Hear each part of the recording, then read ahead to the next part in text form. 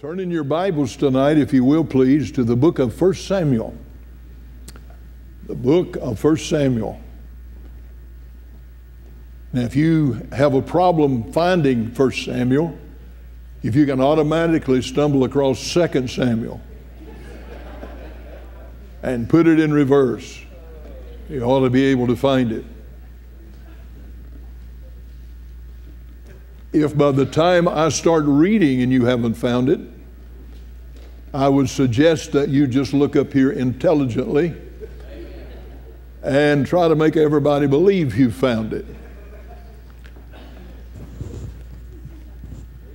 1 Samuel chapter number 8. And it came to pass, when Samuel was old, that he made his sons judges over Israel. Now the name of the firstborn was Joel, and the name of his second Abiah. They were judges in Beersheba. And his sons walked not in his ways, but turned aside after lucre, and took bribes, and perverted judgment. Then all of the elders of Israel gathered themselves together, and came to Samuel unto Ramoth. Now remember, as you read this, Ramoth was Samuel's hometown. So all of the elders came over to Samuel's hometown, and they said unto him, Behold, thou art old, and thy sons walk not in thy ways. Now make us a king to judge us like all of the nations. But the thing displeased Samuel when they said, Give us a king to judge us. And Samuel prayed unto the Lord. The Lord said unto Samuel, Hearken unto the voice of the people in all that they say unto thee, for they have not rejected thee, but they have rejected me, that I should not reign over them. I want to bring a message for a little while tonight, and I was thinking there's several topics that I could use. I'm not going to get to finish this, so this will be part one of at least two messages, because I wanted to get down into these passages of Scripture here between verses 8 and 18, but I will not get there tonight. But I want to talk to us tonight. I could talk to us on the change of government. I think you understand where I might be going with that. But secondly, I might want to call it this, and I was just thinking about this when I was sitting back here in the chair. I might want to call it the old man who still had fire in his bosom. Brother Scott, pray for us.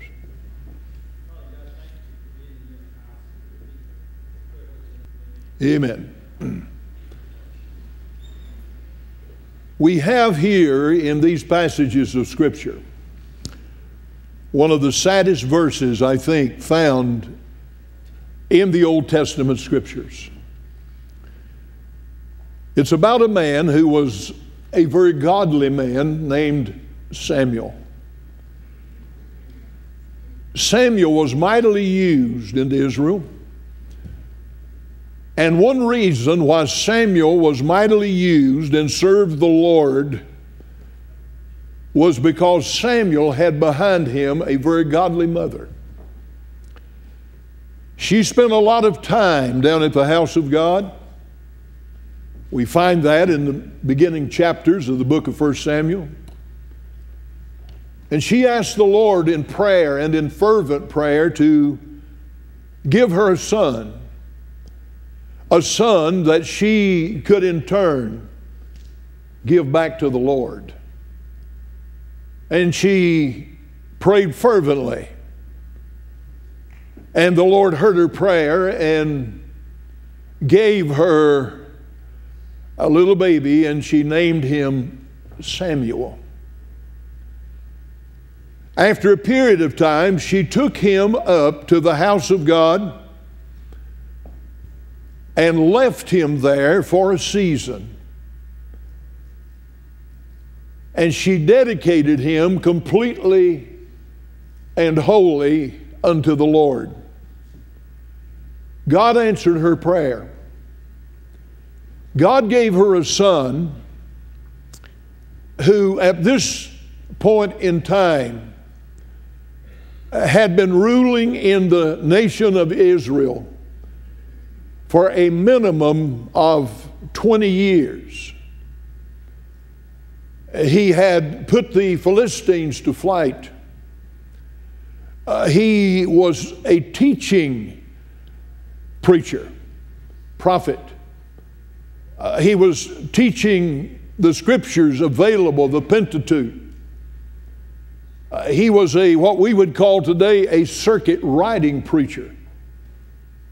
He was going around from town to town and city to city. And he was judging righteously. God had his hand on this man. And the existence of Israel to a great degree during this period of time came about because of this godly leader named Samuel. God was mightily using him. And after Eli had died, God tapped Samuel on the shoulder to be the responsible representative between himself and the people of Israel. It's very obvious as we read his life story that Samuel loved the Lord explicitly. And not only did he love the Lord, but he loved the people of Israel. He gave his life in service to them. But I notice in verse number 1 and verse number 5, there's two things said about him which are basically excuses. Excuses especially by the leadership of the different tribes of Israel. Number 1, in verse number 1, and it came to pass when Samuel was old. In verse number 5, and they said unto him, these are the elders of Israel. I can just see them in verse number 4, and I'll say more about this in just a moment. Making their way, stroking their beards, sitting around, talking about Samuel and how he's old and decrepit and he's no longer useful for the land of Israel. And they get word out and they come and they assemble in verse number 4. And then on an explicit day in verse number 5, they say to him, behold, thou art old. Now, as we look at the context of these passages of Scripture, it was not the fact that he was old that they wanted to get rid of him. Now, I realize that age overtakes all of us. I'll never forget years ago, my dear friend, who's now in heaven, Brother Joe Myers, he called me one day and he was kind of downcast, and it was very unusual for him. He was always upbeat. He told me one time before he died he wanted to write a book. And he wanted to title it, Some Things I've Stepped On the Way to Heaven, stepped in on the way to heaven. He didn't get to write that book. Maybe I can write it. He said, some things I've stepped in on the way to heaven. But he said to me, he said, I've had something to happen to me in the last month. He said, it's almost crushed me. And I said, Brother Joe, what's the problem? He said, we had some people, some young couples to visit our church. And he said, I went by to visit with them, and they said to me, we enjoyed the service. We enjoyed the singing, and we enjoyed your preaching. But we're looking for a church where we believe the pastor will, in all probability, be there for a number of years, and we can bring our children up in a church where they know the pastor from their earliest years, maybe on through the time they finish school and they get married, and until at least they can get out on their own. And they said, Brother Myers, you're getting up in years. And we just don't want to become a part of a church where there's an older man of God. Now, I know that would hurt, and I know it hurt him because he said it did. What some people don't understand is that those years bring a lot of wisdom front and center. Most pastors who've been in the ministry for any length of time, they've been through some wars. I had a preacher friend, he's in heaven now. Seems like about all of my preacher friends are going to heaven. But I had a preacher friend who's in heaven.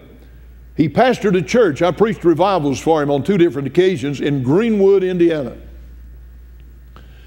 They had taken an old 2-story farm barn, hay barn, and they had remodeled it, and they had turned it into a sanctuary. They were averaging about 500 people on Sunday morning.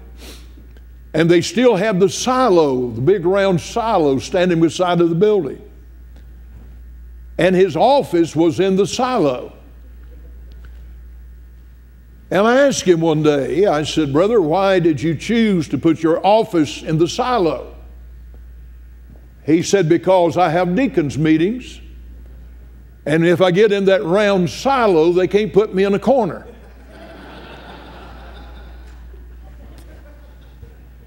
Now, every preacher has their war stories.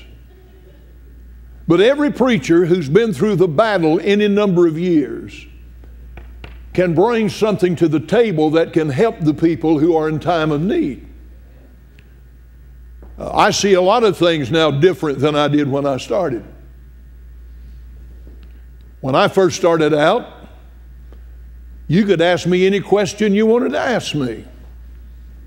I had the answer. You could ask me about splitting the atom. I would have told you something.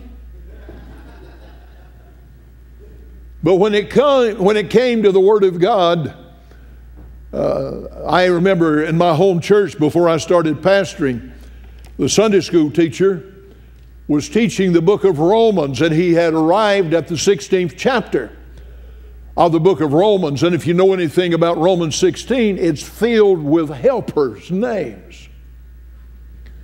One name after another. As well as I remember, there's about 20-some names in the 16th chapter of Romans. Rufus and so forth and on down the line. And the Sunday school teacher started reading the 16th chapter of Romans. I'm just a young guy there in the church. And he bogged down after about the first or two or three verses. He looked at me. He said, Ron, finish reading this chapter. I did.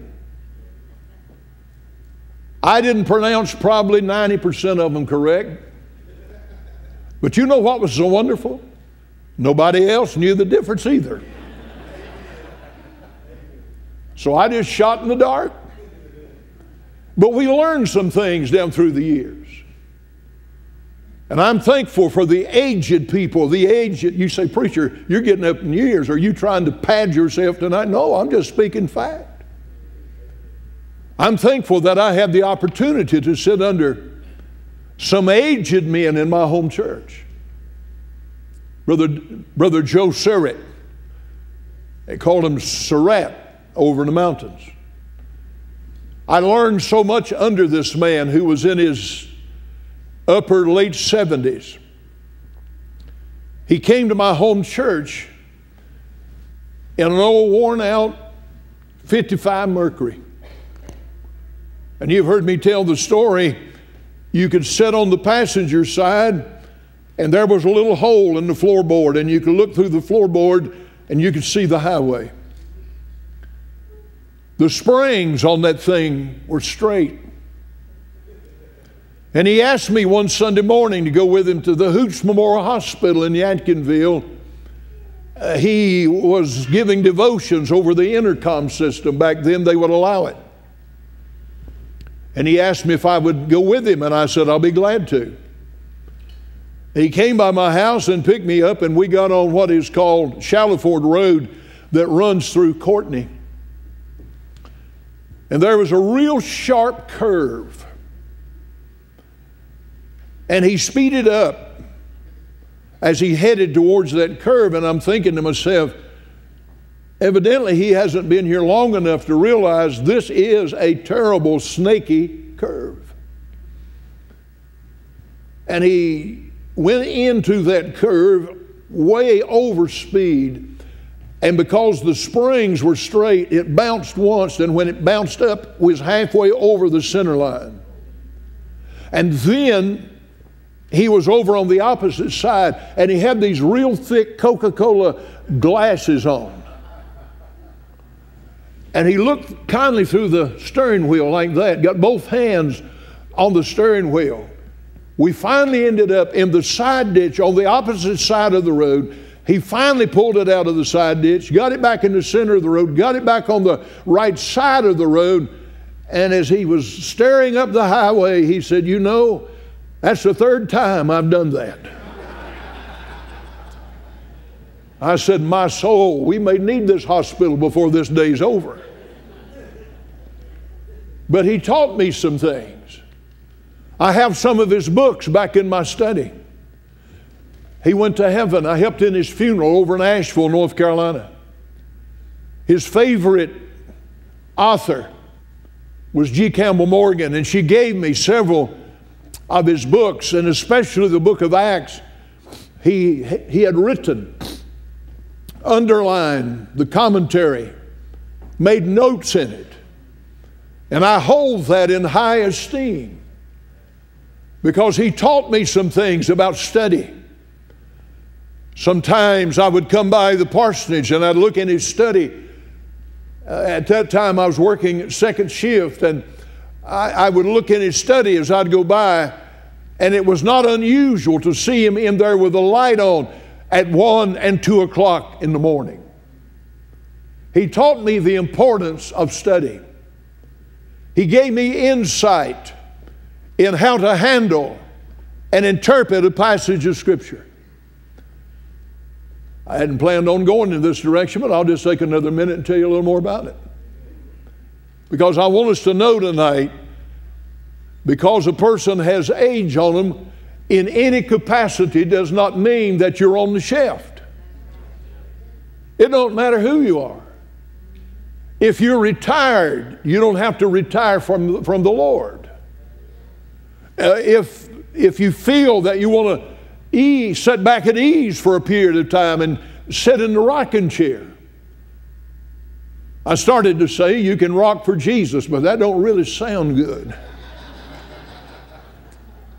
But you can still find something to do for the cause of Christ. As long as we're eating and sleeping and sneezing and snoring, there's something that we can do for the cause of Christ. It doesn't matter how young you are or how old you are. I said to our officers and teachers and bus workers tonight from the book of Job, Eliphaz asked Job a question, are the consolations of God too small for thee? And we need to raise that question tonight among ourselves. Has God not done enough for us to require us to give our all for Him? He certainly has. God's been good to us. And Brother Surratt was in a big way of preaching one time and talking about how the devil can deceive people. And he said back over in Buncombe County, over in the mountains, they had a drought. And said all of the green grass was eaten up by the cattle. But they had a lot of broom straw. And if you know anything about broom straw, you don't see a lot of it these days. I know my grandmother used to go out in the field and get broom straw and take twine and tie it together and use it for a broom. But he said the cows were starving, but there was broom straw all over the field. And so the farmers went and put sunglasses on the cows, and all of a sudden the broom straw looked green, and they ate it all down to the ground. And he used that to say the devil has put his sunglasses on a lot of people, and they're blinded to truth. And what looks good is not good on all occasions. What's bad is not bad under all occasions. But here was a man who was totally dedicated to the Lord early on. And he loved the Lord supremely. And now they are using as an excuse his age to get rid of him. When in reality we are told here, although they use him and use his sons as an excuse, that's not really the reason why they're trying to get rid of him. That's an ulterior reason. Let me tell you why they're trying to get rid of him. Look with me again, if you will, please, in 1 Samuel chapter number 7 and verse number 5. And said unto him, Behold, thou art old, and thy sons walk not in thy ways. Now make us a king to judge us like all of the nations. Now listen closely to what they're saying. We don't want God to judge us. We don't want God to be in charge of us. And Samuel, we're tired of your teaching. We're tired of your preaching. We want some new blood. And the kind of new blood we want, and the kind of environment we want, and the kind of atmosphere we want is we don't want God to be our king. We want a king like the other nations. In other words, we want those kings that we can see. We want those kings like the Canaanites have. We want those kings like the Philistines have, and the Perizzites, and all of the ites. We want those kings over there who worship idols and lead their nation into idolatry. We don't want this God who has brought our foreparents out of Egypt and protected us through the wilderness and who is using you now to secure us and to bring our freedom. We don't want that. We want to be like the people around us.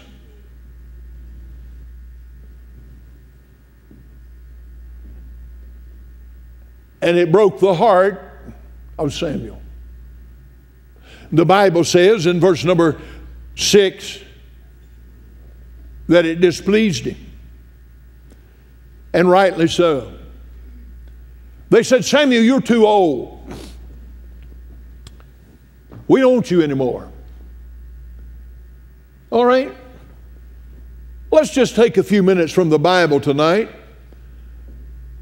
And let's let the Bible teach us and show us and reveal to us whether or not he still had some fire in the stove.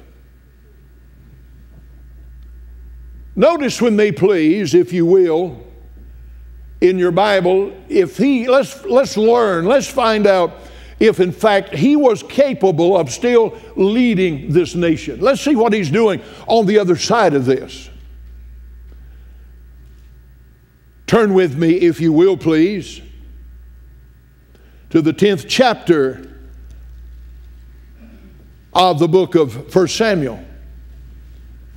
Samuel has anointed Saul now to be the king. That's what they wanted. That wasn't God's choice. But he was the people's choice. And Saul didn't do so well. Saul stood head and shoulders taller than the people around him.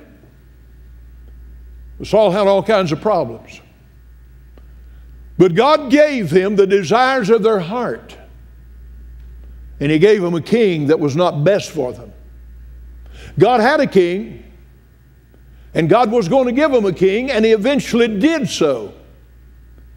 But not the one they wanted, and not even the one the king's dad wanted.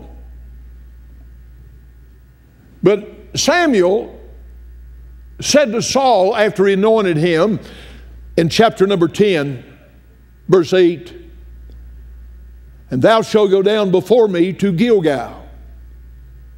And behold, I will come down unto thee to offer burnt offerings, and to sacrifice sacrifices of peace offerings. 7 days shalt thou tarry till I come to thee, and show thee what thou shalt do." Now move over to the 13th chapter. Let's see if this man still got some fire in his belly. This old man. This old man. Let's see if this old man, they said, "We don't need you because you're too old. You can't lead us." So in the 13th chapter of the book of 1 Samuel, the Philistines by the hundreds and thousands are coming up against Israel. And the people of Israel are going AWOL. They're looking at this large conglomerate of foreign soldiers from the Philistines coming towards the soldiers of Israel. And in verse number 6 of 1 Samuel chapter 13, when the men of Israel saw that they were in a strait, for the people were distressed, then the people did hide themselves in caves and in thickets and in rocks and in high places and in pits. The soldiers of Israel and the people of Israel looked out at the thousands of Philistine soldiers coming against them. And they said in so many words, "We don't stand a chance." And so they start running. They've gone AWOL. They're not going to stand and fight the enemy. They're going to run from the enemy. They will not confront the enemy because they believe it is a hopeless cause. But they did have enough sense to realize that if they would take time to offer up an offering unto God and bring God into the equation, that victory might after all be on their side. So they're waiting for Samuel to show up. Now I read to you a while ago, he said, "Go to Gilgal and you stay there for 7 days and I'll come." And so the enemy is coming in. They're saying, "Help, we need God." Isn't it amazing in times of emergency? People who under regular circumstances don't want anything to do with the Lord, when it looks like there's insurmountable evidence that things are going to get worse instead of getting better, they want to take time to call out to the name of the Lord. I saw a sign years ago. It showed a schoolhouse. And it said something like this: "In case of nuclear warfare, the ban on prayer has been lifted."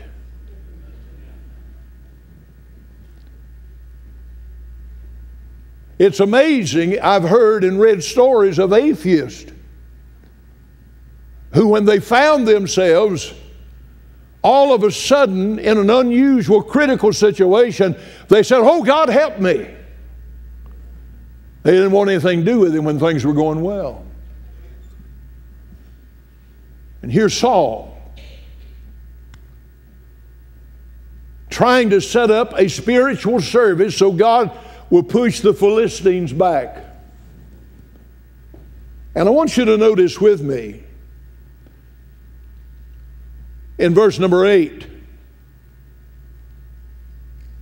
And he tarried 7 days according to the set time that Samuel had appointed. You remember?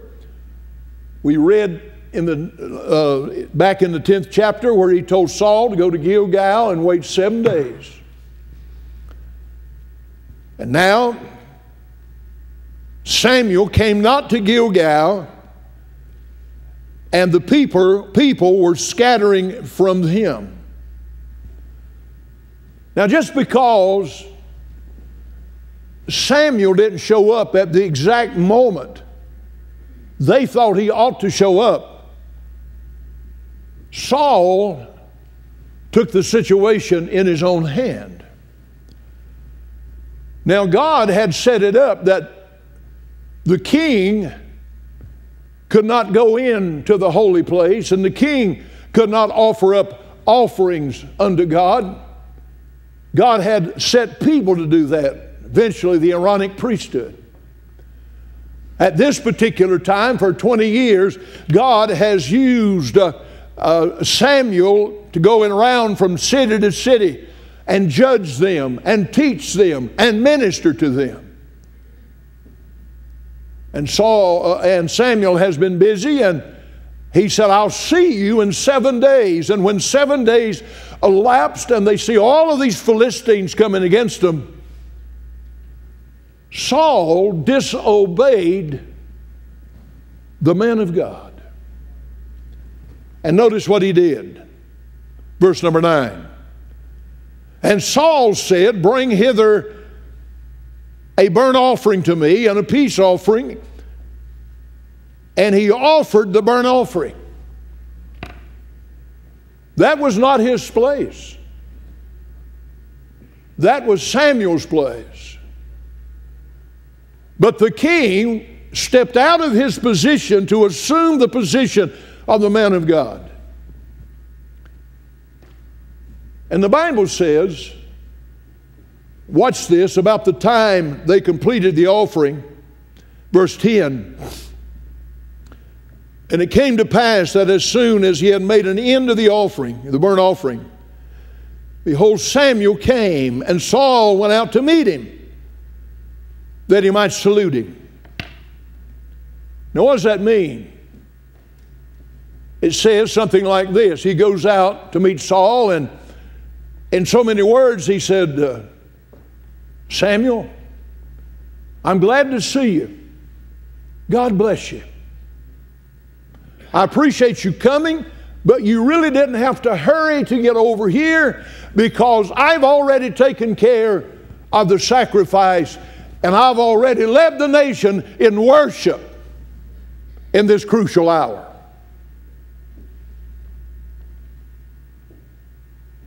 Let's see if this old man has got anything left.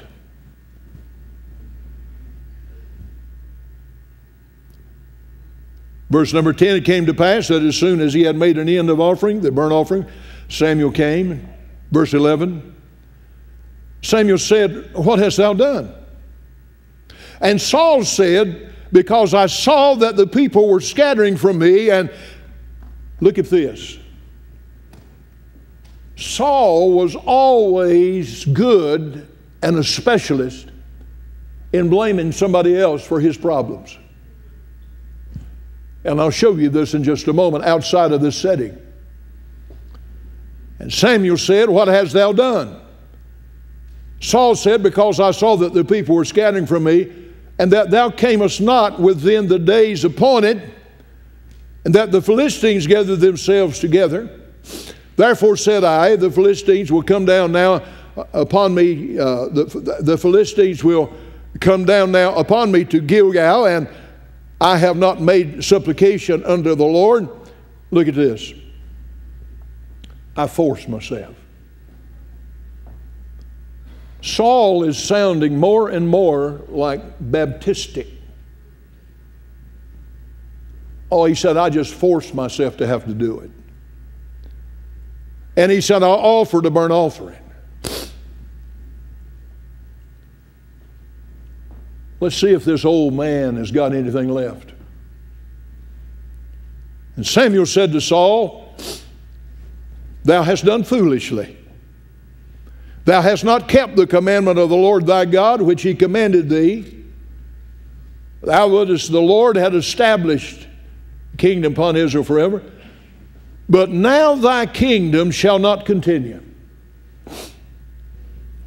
This old man that they wanted to get rid of said to Saul, the king, when he stepped out of his position and assumed the position of a priest and a prophet, he looked at him and he said, I want you to know, Saul, you're finished.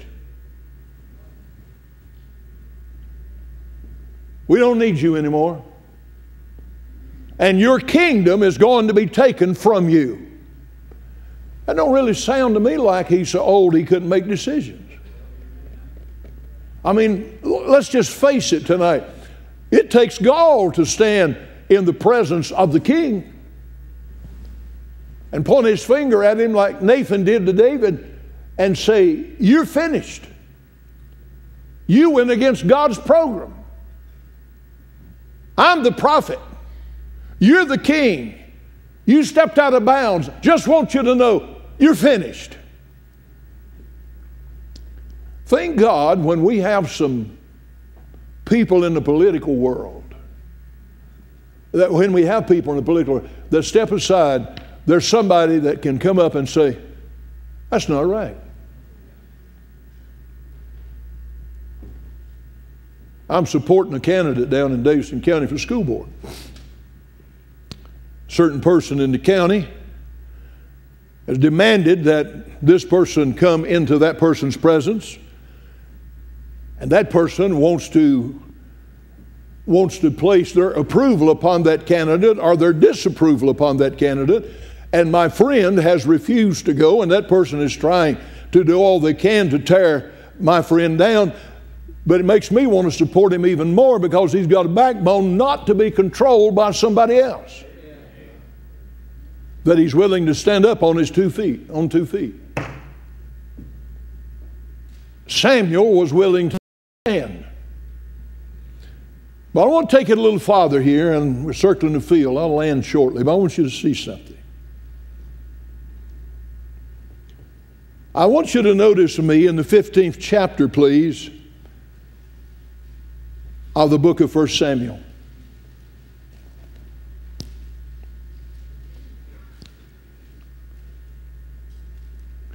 I want you to notice in verse number 3. Samuel is in the presence of Saul, and he's getting ready to make a statement. There was a time when the children of Israel was coming through the wilderness, and unsuspected, the Amalekites attacked the children of Israel from behind. And God said, I will remember this. And now Samuel goes to Saul and says to him about the Amalekites, chapter 15, verse number 3. Go and smite Amalek and utterly destroy all that they have, and spare them not, but slay both men and women, infant and suckling, ox and sheep, camel and ass. Now I want you to notice what the key is. Verse number 3.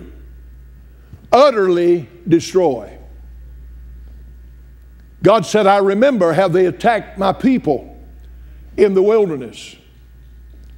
Now Samuel says, Saul, their vengeance has come front and center. I want you to utterly destroy them. All of them. All of the people. All of the animals. Destroy all of them. And I want you to notice in verse number 7. And Saul smote the Amalekites. Verse number 8. He took Agag the king of the Amalekites alive and utterly destroyed all the people with the edge of the sword. Wait a minute. God said, utterly destroy all. But notice, he spares the king of the Amalekites. But not only that, in verse number 9, but Saul and the people spared Agag and the best of the sheep and of the oxen and of the fatlings and the lambs and all that was good, and would not utterly destroy them, but everything that was vile and refuge, that they destroyed. They destroyed the worst, but they kept the best. Wait a minute. God said through Samuel to Saul, utterly destroy him, save nothing. So God lets Samuel in on what's happening. Verse number 10, then came the word of the Lord to Samuel. And Samuel makes a visit to Saul, this old man. In chapter number 8, they want to get rid of because they don't think he has the power and the authority to rule. This old man gets direct. By the way, the thing that makes the difference is he had contact with heaven. That's what makes the difference. And Samuel rose up early, verse 12, to meet Saul in the morning. It was told Samuel saying, Saul came to Carmel, and behold, he set up a place and is gone about. Verse 13, and Samuel came to Saul. And Saul said unto him, blessed be thou of the Lord. Wow. Well, praise the Lord. I've done what you told me to do. I've done what God told you to tell me to do. I don't know how much more stupid a person can be. He knew better. Blessed be thou the Lord. Watch this. I have performed the commandment of the Lord. I've done exactly what you told me to do. Utterly destroy. And Samuel says, what means the... There you go.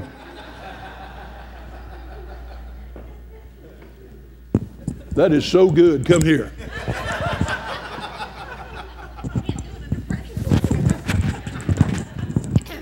What means the bleeding? There you go. What means the bleeding of the sheep? If you've done, Samuel said to Saul, if you have done what I ask you to do, what's the sound I'm hearing? Watch it. What's this sound in mine ears? And watch this. And the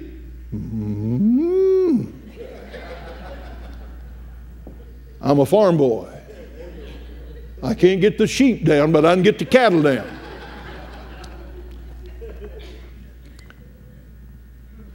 What is this I'm hearing in mine ears, and the lowing of the oxen which I hear? Now watch how Saul passes the buck. And Saul said, they. Saul's in charge. He said, they have brought them from the Amalekites, for the people spared the best of the sheep and of the oxen to sanctify them, the Lord thy God. And the rest, look at this, we have utterly destroyed. Oh, he said, we've destroyed a bunch of them, but they, even though they was under his charge, under his domain, he said, they have spared them. Saul said, I had nothing to do with it. Watch this closely. In verse number 21, and Saul said unto Samuel, I have obeyed the voice of the Lord, and have gone the way which the Lord sent me, and have brought Agag, the king of the Amalekite, and have utterly destroyed the Amalekites. But look at verse 21. But the people. Oh, it wasn't me. But the people took of the spoil, the sheep and the oxen, the chief of the things, which should have been utterly destroyed to sacrifice unto the Lord thy God, And Samuel said, watch this closely, hath the Lord as great delight in burnt offerings and sacrifices as in obeying the voice of the Lord? Behold, to obey is better than sacrifice, and to hearken than the fat of rams. For rebellion is as the sin of witchcraft, and stubbornness is as iniquity and idolatry. And because thou hast rejected the word of the Lord, he also hath rejected thee from being king. This old man still got it. He said, Saul, I'm going to tell you again, mister, you're finished. And Samuel said, I'm going to do what you don't have the backbone to do. Verse 32. Then said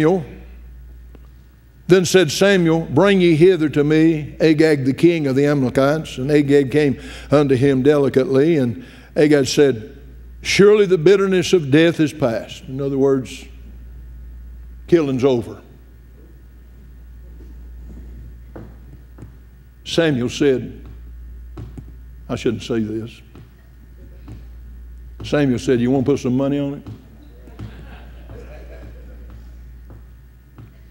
Samuel said, you want to bet? And Samuel said, as thy sword has made women childish, so shall thy mother be childish among women. And Samuel hewed Agag in pieces before the Lord in Gilgal. This old man that they want to get rid of has taken care of business. This old man said again, Saul, you're finished, mister. And I'm going to finish the job you didn't have the backbone to do. Wow. Let's come back in closing to the 8th chapter.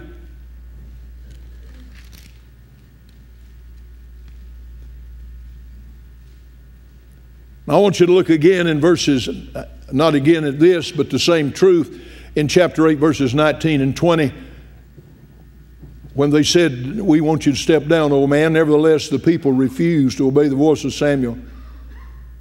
And they said, nay, but we have a king. We want a king over us, that we also may be like all of the nations, that our kings may judge us and go out before us and fight our battles.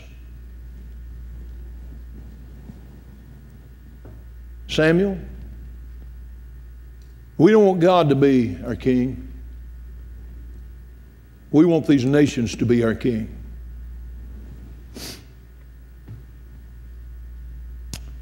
That sounds so much like some of the things I know about, things that I hear.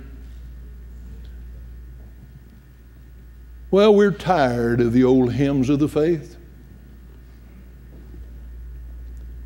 Amazing Grace had its time in church history. Mansion over the hilltop used to be okay, but we're beyond that now. We're weary of the teachings about God, and I can hear them say there, we're weary of the teachings about God. That's the way the liberals think. We like the things of the world. We're tired of hearing the story about how God delivered our forefathers out of the wilderness. We're tired of Samuel's teachings. So in verse number 4, I call them the social hypocrites showed up. All of the elders of Israel gathered themselves together, and they came to Samuel. What a crowd. I can see them sitting around like they used to, the old country store, with a dip of nothing, with a chew of red man. I can see them sitting around, Who's going to be the spokesman for getting rid of Samuel? Who's going to tell him he ought to step down? We're tired of that preaching. We're tired of the old time way. We want to be like those other kings in the world.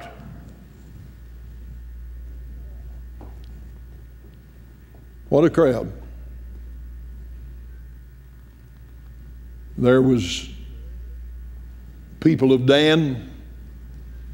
You have these set forth in and out of the chapter. People of Perga, Samaria, Judah, Benjamin, Reuben, and Simeon, Gad and Manasseh, Issachar, Zebulun, Naphtali, elders from all over Israel. They have come to sit down with Samuel. And they said, we want a king like the heathen Amalekites have. We want a king like the Canaanites have. We want a king like the Phoenicians have. We want a king like the Moabites have. We want a king like the Syrians have. We want a king like the Assyrians have. We want a king like Philistia has. We want a king like our heathen neighbors. We don't want the God of heaven. We want to be like the world around us. We want to live the way we want to live. We don't want to act the way we want to act. We're tired of Samuel. We're tired of God. We're tired of the teaching. We're tired of the Pentateuch. We're tired of all of it. We want to get rid of it. And in verse number 6, I'm finished. It cut the heart of Samuel deep. He's from the old school. He didn't want to see his nation destroyed. He didn't want to see the nation turn away from God to serve idols and be like the kings around him. He was cut to his heart. I'll raise the question tonight to all of us, and then we're going. What do we do when we find ourselves in a critical situation like this? How do we handle it? Samuel has been the faithful man sitting in the saddle, leading the nation of Israel toward God for all of these many years, brought up in the house of God. God had his hands upon him. And all of a sudden they come to him and say, Samuel, you're too old now. You need to step aside. And it crushed him. What do you do when you face similar situations? How do you handle it? And I want to tell you, some people don't make it. Some people cave. I know some people completely out of the ministry because it got too rough for them. You don't get into the ministry because it's easy. We serve the Lord because we're called. And we stay in the saddle. But there's going to be downtime, and you're going to have downtime in your life, and you may have some right now going on. There may be something going on right now, and you've raised the question, I don't know what I'm going to do. Well, let me point you to the answer. Simple but profound. When they said, Samuel, you're too old. We don't need you anymore. Verse number 6. The thing displeased Samuel when they said, give us a king to judge us. And Samuel prayed unto the Lord. When you find yourself down, instead of talking to Alexander Graham Bell, dial up King Jesus. It's amazing that you're not going to tell him anything he don't already know. But since he's known it from all of eternity, he's had all of eternity to prepare himself for your event. I'd say he's had enough time to prepare himself that he might just be able to handle it if you turn it over to him. I got a God in heaven. I like what Dr. L.R. Scarborough said years ago. I'm finished. I know I said that. I'm finished. But I like what L.R. Scarborough, a professor at a Southern Baptist Institution years ago when they were straight. It was a gun barrel. He said, God still has poultry that's never left the poultry yard. He's still got rocks that's never been tapped to the rod of Moses. That's right. Ephesians chapter 1, verse number 3, He hath already blessed us in heavenly places in Christ Jesus. He's given it to us. It's there for us. It's in the bank. We just need to make the deposit. It's amazing what God can do. I was thinking about something in my own life just this week. I stand amazed. An old country boy coming off of a poor land farm. And God has been so good to me. Let me tell you, He's been better to me than I deserve. God's blessed me. In spite of me, He's blessed me. And I got a sneaking suspicion everybody in this building tonight could rise up and say, He's blessed me. Where are we at? Where's our allegiance? Do we seek His face? You say, well, I've been praying and the answer hadn't come. Keep on praying. It's on the way.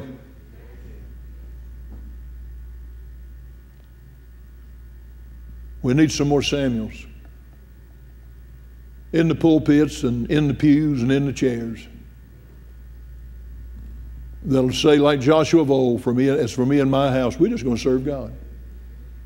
I mean, I made up my mind a long time ago. When I took my first church, the devil did everything in his ability trying to stop me and kill me. And I just said, devil, you might as well go on back to hell.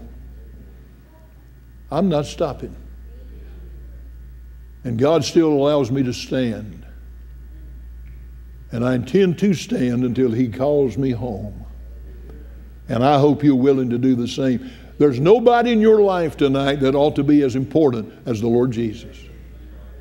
Let's stand with our heads bowed and our eyes closed. If you need to make your way to this altar, just come on. Give it to Him tonight.